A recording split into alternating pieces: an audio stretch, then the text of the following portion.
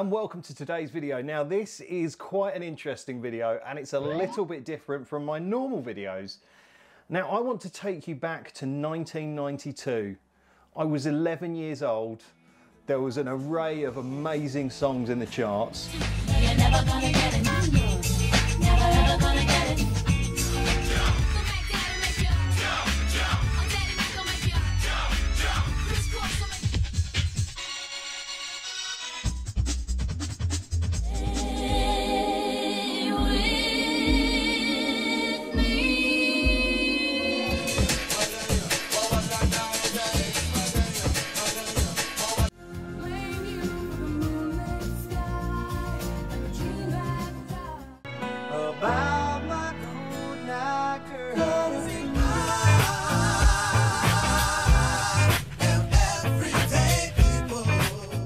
I owned an Amstrad CPC 464 computer and I loved it so much. Amstrad released something in 1992 which I wanted so much, and that was the NC100 portable computer. I'd sort of forgotten about it until my mate Vince popped up with a video on YouTube about it. And in that video he got his hands on one of these NC100 portable computers and repaired it because it was broken. And I just had this massive hit of nostalgia because I remember being 11 years old and seeing this wonderful device, and it was £200, which was a lot of money then. I mean, it's a lot of money today, but back then when I was getting like £1 a week pocket money, that was a lot of money. But I decided I really wanted one, and I started saving and saving and saving and saving because I just wanted one so much. But I was 11 and like I am today, I was rubbish with money, and I quickly changed my mind and spent all my money. And so I never got to own an Amstrad NC100 until today. After Vince made the video about fixing it, I was just sort of so happy to see it again, and I was just intrigued to see what a device like that would be like in today's times. Yeah, I just wanted to own a little bit of my past, I guess. Even though I didn't have one at all when I was younger, I wanted one so badly. And I was talking to Vince about it, and he said, well, I'll send you this one. And here it is. Now, the box arrived the other day, and it's taken all my energy not to open it and crack it open and have a look, but I thought I'd save it and open it with you guys on camera, and we can have a little look at it together and go for a little trip down memory lane and see what a portable computer was like in 1992. So I guess what I should do is open my parcel and see what's what. I actually feel a bit emotional about it, really, because, you know, it is really sort of harking back to my childhood days. And I mean, you know, even though the technology's changed and things have got better, and, you know, this is sort of like an absolute dinosaur now, kids still want modern technology. James is saving up for an iPhone at the moment, and he's 9, and it's like, that's mad. I didn't get my first mobile phone until I was 18, and he's already got a phone. And yeah, it's just kind of like mad that that's what he wants to spend his money on. But, you know, I wanted to spend my money on this when I was little. So I was an absolute nerd when I was a child. I'm exactly the same now. I'm a nerd with a little bit more money. Well, so first of all, I want to say a massive thank you to Vince for sending this to me. He is an absolute gentleman of a human being and very kind. And his videos just bring me endless joy. If you haven't watched Vince's videos, you really should. He's just repairing things, and he's just a normal guy who doesn't always get it right, but he tries really bloody hard, and quite often it works out okay. I think I'm shaking the camera. I'm actually shaking slightly because I'm nervous about this. Oh, cheers, Vince. Thanks for all the packing foam. I'm going to have to take this out really slowly. Yeet all that. No, I'm just going to end up yeeting these all over the desk, aren't I? Right, I might save these and send something back to Vince wrapped in these. So this didn't really have much on it It had a sort of pared down version of basic programming language. It had a word processor, it had a calculator, it had an address book. You could print things from it. It's got a parallel printer port, and I think you could upgrade the memory to a massive 1 megabyte. There it is. That's so cool. Now I love these coloured buttons because I'm sure the Amstrad CPC 464 had coloured buttons like this. Those bright primary colours.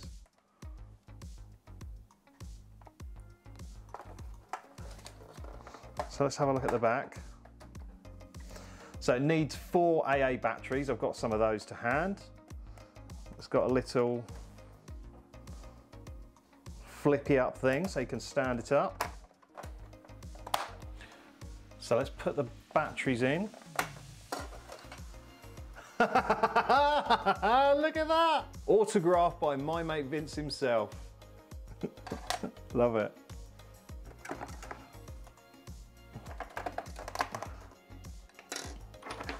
Hope it likes my Energizer batteries. It's kind of weird having something that Vince has sort of fixed as well on his channel. Like, so many people would have watched that fix. And here is the finished article. This is so cool. I might actually do a video with James and see what he makes of it, of being a sort of similar age to what I was when I wanted one.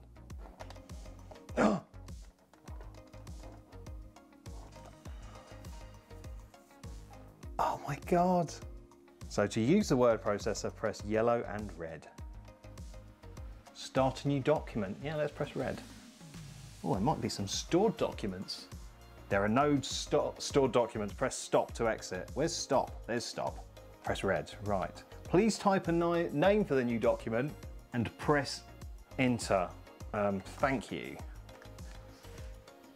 Start typing new text here.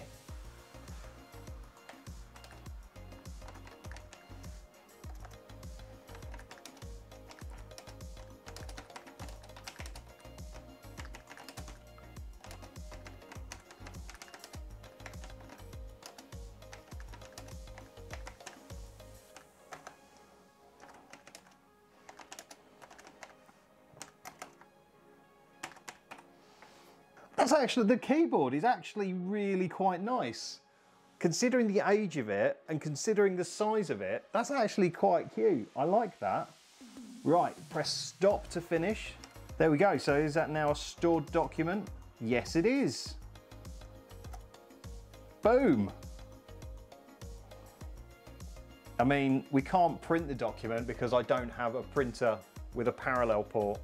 So at the back of it, we've got a serial port. Oh, we've got the parallel port and we've got a 6-volt input. And there on the side is the memory card slot. Oh, it's even got oh no, that's not. I was like, that's volume? I didn't know it made sound, but it's to adjust the screen. Yellow and green to get the calculator up. Use the green numbers on the keyboard, press stop to exit. Okay, so we've got to use these guys here. So 23 times 56, so enter I guess. Oh no, equals. There you go. Diary/clock address book, yes please. Oh look, there we go. Can use the address book, press red. Oh look, there we go. So we can enter name, address, telephone and fax. Get your mates on their fax machines. It does actually think that it's 1990. Can we change the time?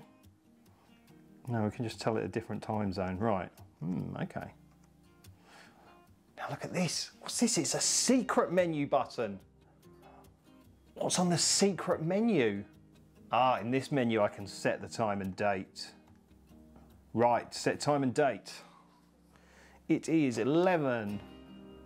Oh, have I got to use these numbers? No. Oh, okay, got to press up and down to adjust the hours. So it is 11:37. And it is the 3rd of February. I hope this doesn't have the millennium bug. No, we're in. Boom. Here we go. I also remember there was like a secret area where you could like store stuff hidden away. I used to have a diary when I was younger, and I sort of thought myself to be the next Adrian Mole. And I remember that I thought, oh, I could type my diary into this and no one would see it. And I can't remember the exact way of getting into the secret section. I mean, the secret menu just brings up a menu, doesn't it?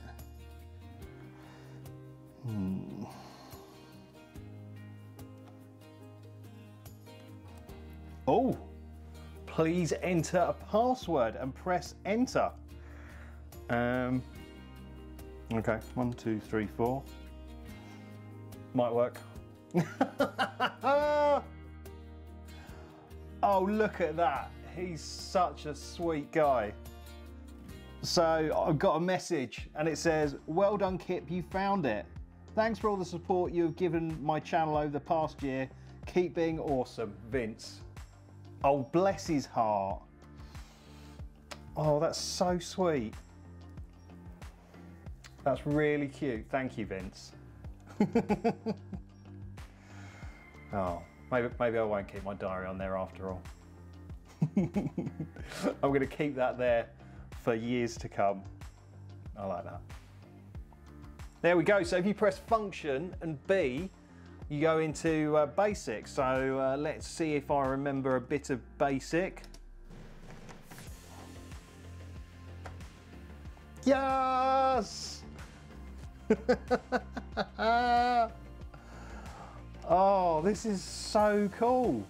This is probably one of my vlogging highlights. I'm just so blown away by this and just like looking at it. The thing is, like, it's really dark because I know I'm not really going to use it, and I know it's just going to sit somewhere, you know, have pride of place, maybe in the background or something like that. But it just really, I don't know. I really wanted one of these when I was younger. And I think I thought I'd use it for schoolwork because you can't really do much else with it. You know, it's got a word processor and you can print things and you can do calculations, but obviously, you know, we all had calculators. But yeah, I just remember seeing, these were like everywhere. Like they were like in the Argos catalogue. I remember them very vividly in the Argos catalogue. And I'm pretty certain I saw them at like Curry's and Dixon's on the shelf. And that £200 price tag just seemed like so far away. And it's like, it's here now. It's amazing. It's so cool. You know, it doesn't serve much purpose in the modern world. I've got that behind me, and that's pretty flipping cool. But I don't know, this is like a slice of my past that I never quite got to. It was the one that got away. Yeah. So thank you so much, Vince. I know this hasn't been the most interesting of videos, but I've enjoyed it. I really have.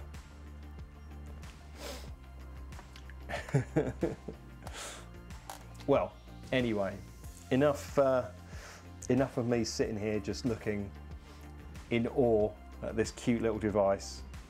If you've enjoyed this video, then please do consider subscribing to my channel. Subscribing is absolutely free and it will really help my channel grow. And if you give this video a comment, thumbs up. What did you want when you were little? What was your dream item? What were you saving up for? Do you have it now? I'd be really interested to know, so please do drop a comment. But yeah, I'm going to dry my eyes and say for now, it's game over.